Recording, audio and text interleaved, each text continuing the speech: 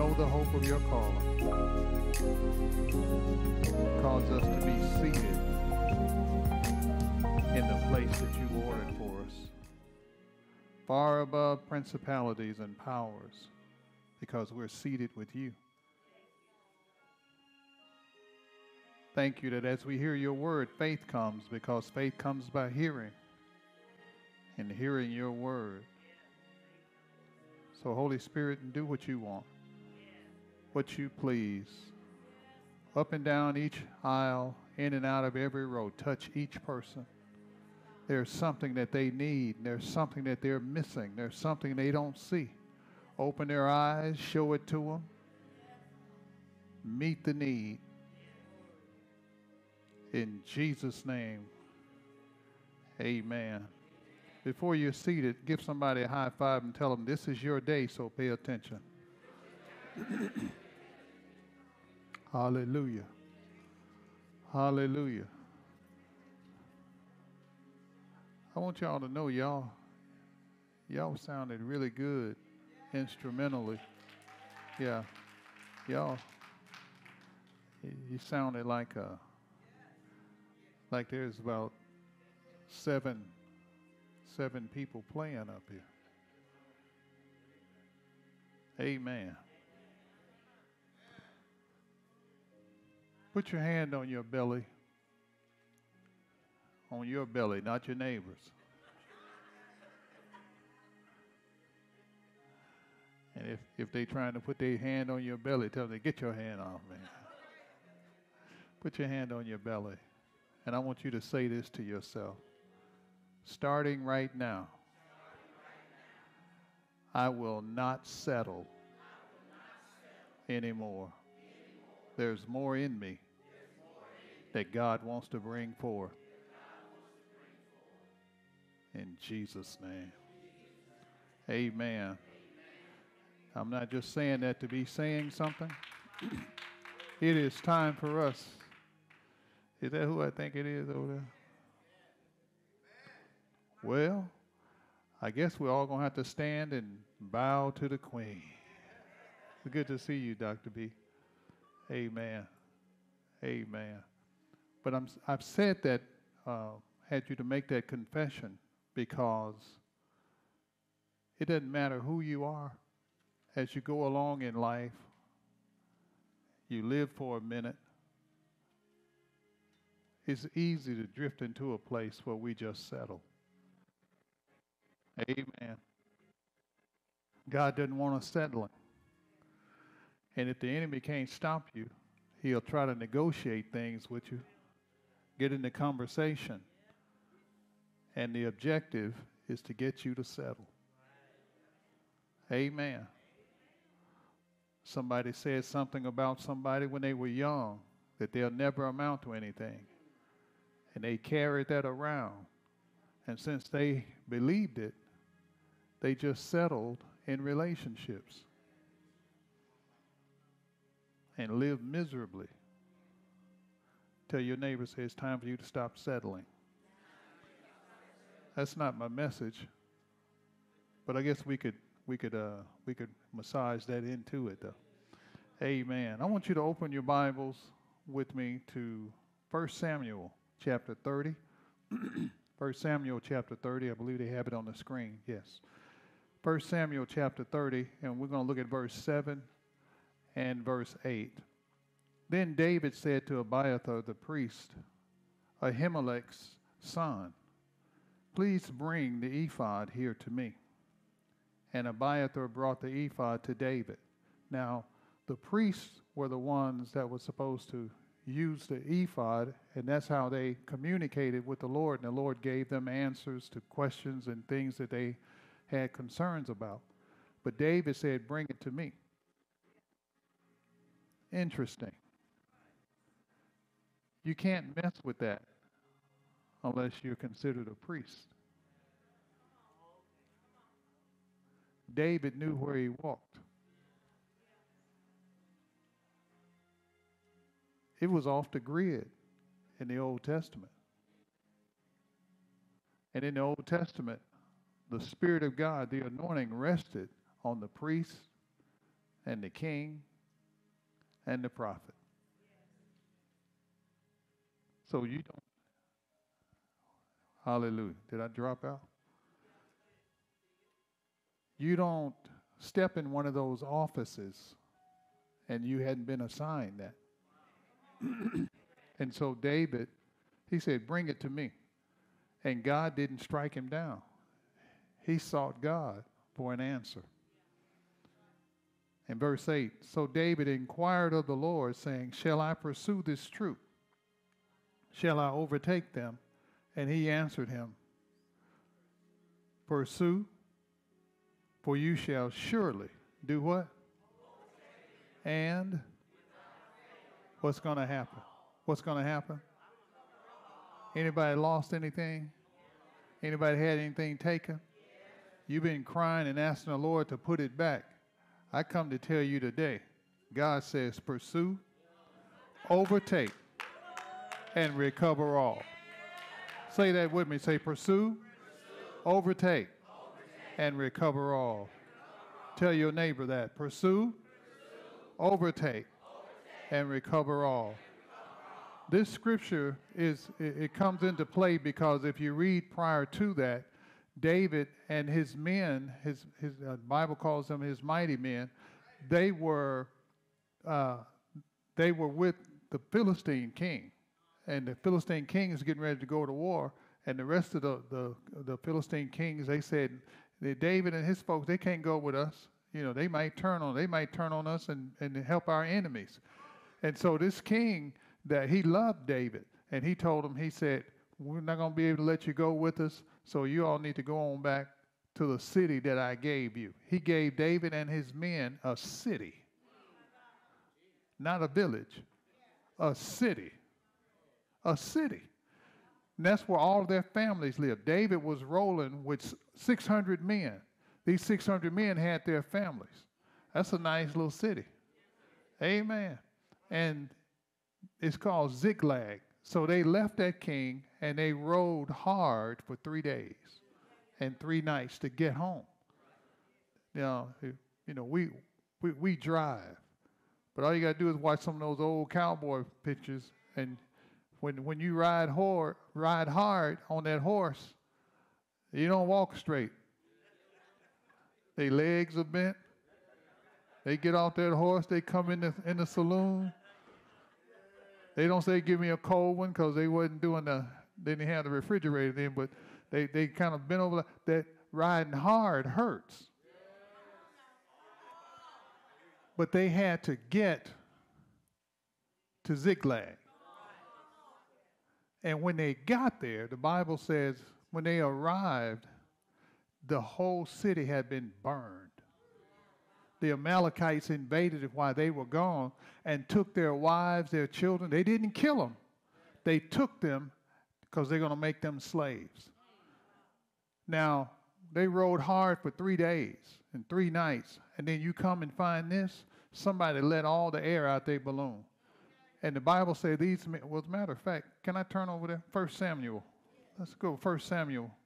And glory to God. 1 Samuel 30. Because you have to see this. 1 Samuel 30, look verse 1. Now it happened when David and his men came to Ziklag on the 3rd day that the Amalekites had invaded the south and Ziklag, attacked Ziklag and burned it with fire, and had taken captive the women and those who were there. Now, brothers, you married, you can't be celebrating when the enemy takes your wife captive. You're supposed to be upset. I can't hear nobody. Yeah. So evidently David and his men, they had something good going on with their wives. Because the Bible says they started crying. They were upset. They didn't record that anybody was like, woo, thank you, Jesus.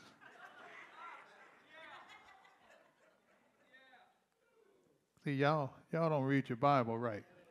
Y'all try to be spiritual and religious. Just look at it. It'll tell you what it is. They didn't laugh. They were mad. Verse 2, had taken captive the women and those who were there, from small to great.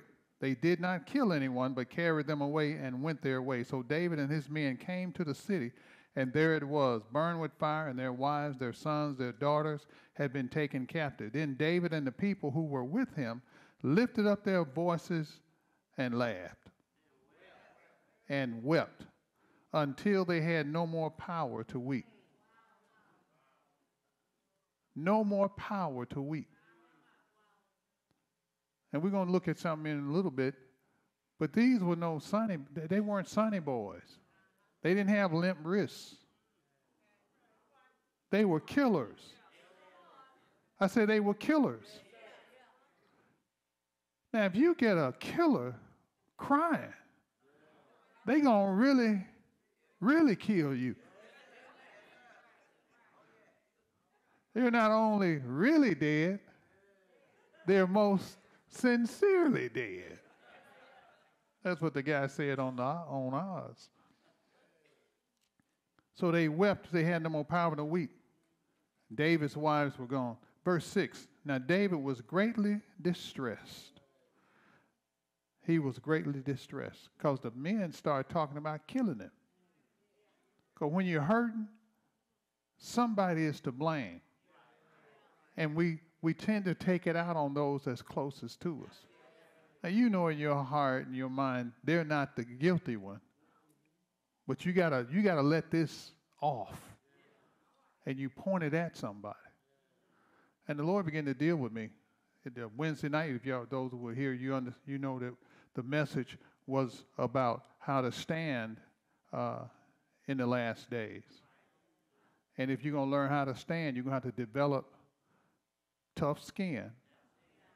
You're going to have to develop mental toughness, not hard-heartedness, mental toughness. You're going to have to learn how to not engage with the enemy every time he says something. There are some things you're going to have to learn how to let go. Are y'all listening? You have to let it go. You know, somebody look at you crazy. I don't know nobody look at me crazy. There's a lot of folks looking at you crazy. You just ain't seen all of them. And it depends on where your frame of mind is.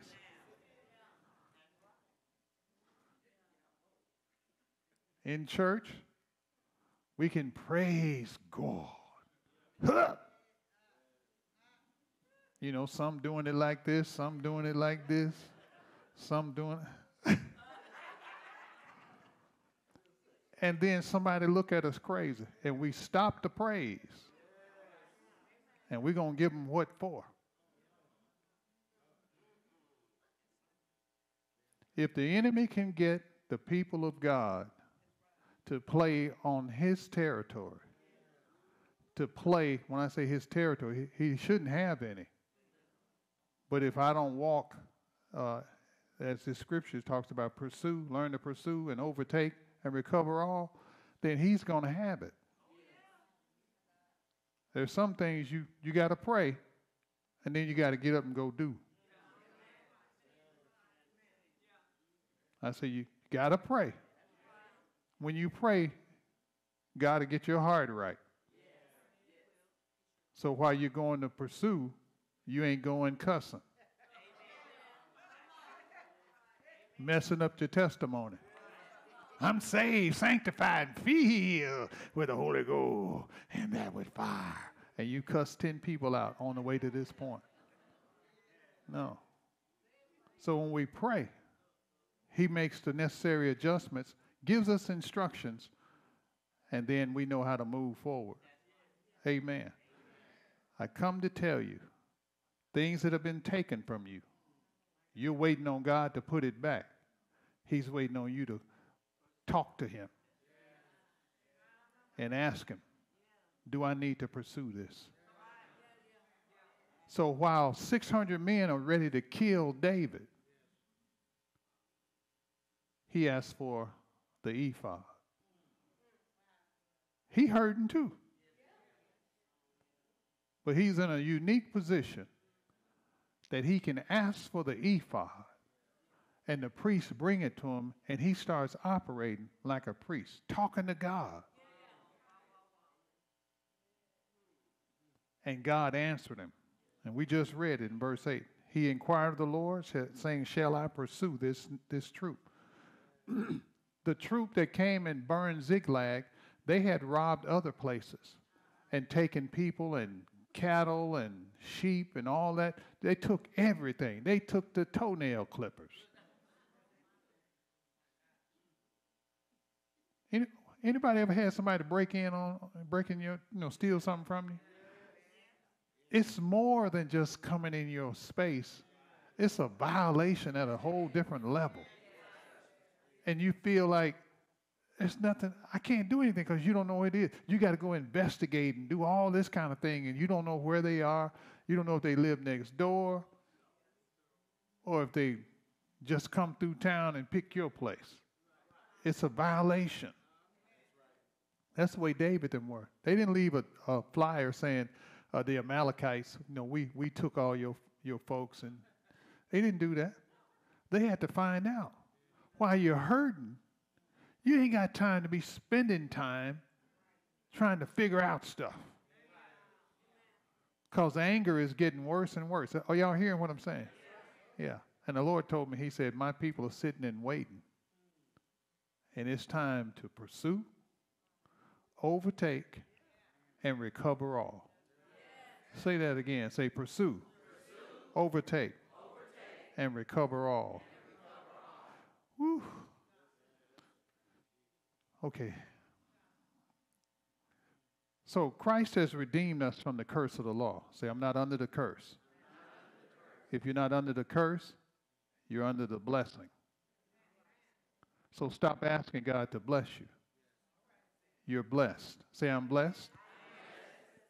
The blessing will take your life from wherever it is and start pulling it up until you are standing at the level that Christ shed his blood for you to stand at. That's as a son, as a daughter of God.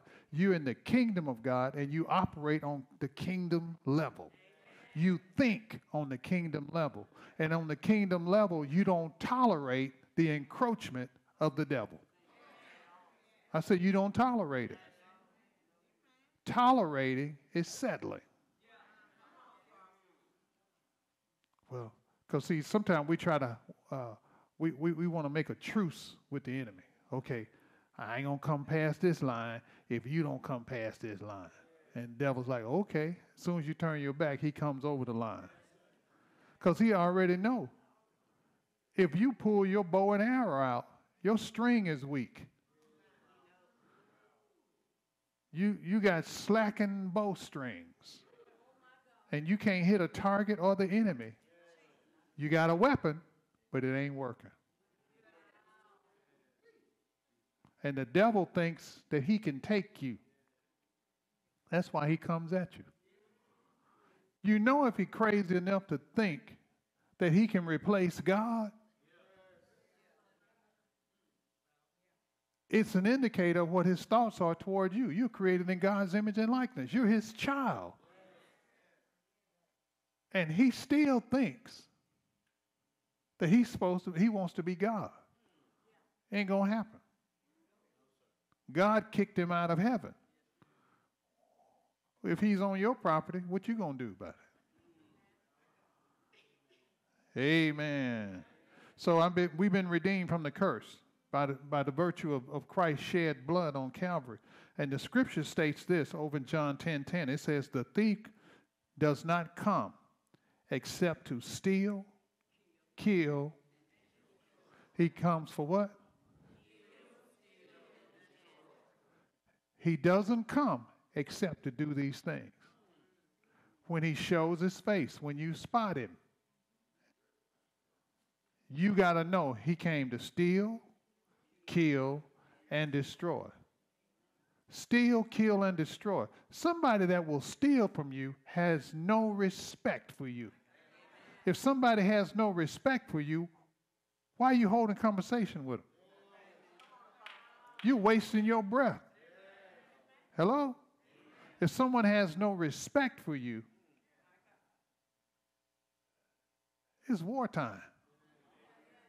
They're going to have to be punished. because you can't trust them.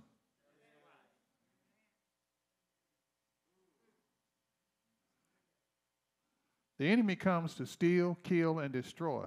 He will steal everything that ain't nailed down. And some of it's in your face. Some of it's very subtle, tactical. But you got to be aware of all of it. This is not a game. That's what the Lord's been telling me. This is not a game. You were called to win. If it's not a game, it's 100% warfare. As long as you're in this earth, you're going to have to wage a good warfare. So you got to see yourself differently. These men with David, they cried, but they were killers. I call them killers. They were warriors that killed. They didn't rub the enemy on the head, pat him on the back. They didn't throw them in the dirt, put their foot on their chest, say, I'm going to let you go on home this time. No. I'm taking you out because I don't want to see you no more. As my grandmother would say, David was the ring leader. He was a bad boy. And the Bible said these men were mighty men. When they came to David, they were broke, busted, and disgusted. They knew how to fight, but they didn't know how to win. There's a lot of folks who know how to quote scripture, but they don't know how to take that scripture and wage a good warfare and win. So that tells the enemy, I can take what I want to take. And God is saying, will you please tell my people it is time to pursue, overtake, and recover all. I don't care if you lost your toenail clipper. Pursue, overtake, and get your toenail clipper back. Amen. And you can't be a mamby-pamby and wimpy about it. You're going to have to become passionate about your walk with God and getting back what belongs to you. The enemy will rob you of your health. Go get it back. He'll rob you of your money, your resources. Go get it back. Amen. You've been working hard, and folks come to the job after you've been there. They got a raise, they got a promotion. You ain't got nothing. I'm just waiting on Jesus. You better learn how to fall on your face and begin to, as the old folks say, slang the blood and begin to take the word of God. Not at somebody, it's an enemy behind there. There's a devil back there that is manipulating and making sure your life stays in a spot. And we're crying out to God, and he's like, I've already given you everything. That's what Apostle Paul did. He sought the Lord. Not asked, sought him 3 times. Sought him 3 times. What do you do when you seek him one time and he doesn't say anything? And then you seek him the second time and he ain't said nothing. And when he finally talks, he says, my grace is sufficient for you. God didn't say, okay, I'm going to do it for you. I've already done it for you. If he did it for him already, he's already done it for you. You just don't know it. And it's that place that I don't know. It's called ignorance. That's not a put down. I just don't know. It's a dark spot. That's where the enemy operates. Because he knows you don't know, so he plays you from that spot. And you're trying to figure it out, and it wears you out because you're thinking it's over here, and it's right here. So God says, my grace is sufficient for you. Wait a minute. His grace is also a weapon. What he's saying is you got what you need. If your weapon, if you need a bow and arrow, grace will transform into a bow and arrow. If you need a sword, you need a bazooka. I guess they still use them. But y'all hear what I'm saying? We got to get out of this mode of just sitting around being passive. Amen. Look at somebody on the other side of you and tell them, say, there's a fighter in there.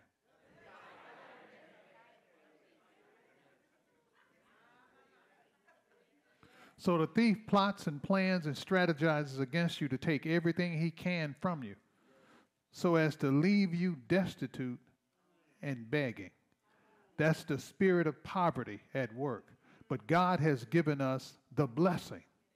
If I don't learn how to walk in the blessing and retain what God has given me, not so I can have a bunch of worldly possessions, because that stuff, you can buy a brand new car now. They tell you this is a 2023. Well, 23 is almost up. In a month, it's going to be old. Because you're going into a new year. Everything fades. All that stuff fades.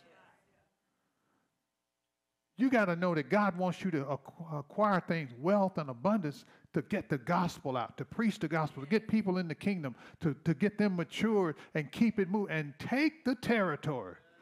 Now, he'll cause you to have your beak wet in the process. If you're a hose, water hose, and you're hooked up to a faucet and you turn it on, the water can't come out the other end without the hose getting wet. And as long as it's flowing, you stay wet.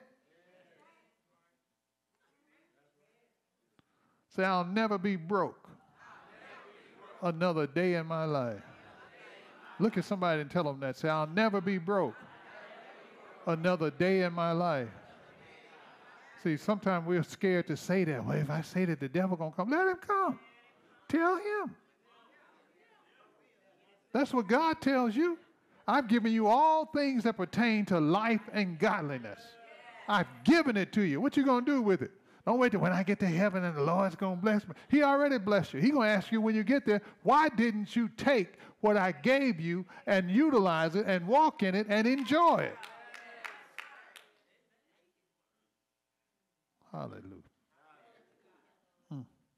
So the enemy wants to try to make people destitute and begging so that your life doesn't look like the child of God that you are. The secular world laughs at the church because we have a whole lot of talk and don't produce. We're better than that. We're better than that. You're better than that. Amen. And we're in the last of the last days. And there are things that God has spoken that must come to pass. So it's a short time for it to happen. So he's shaking up his people, moving us into places that he wants us to be in. You can rebel if you want to. But now it's time to make a decision. I'm going to pursue, overtake, and recover all.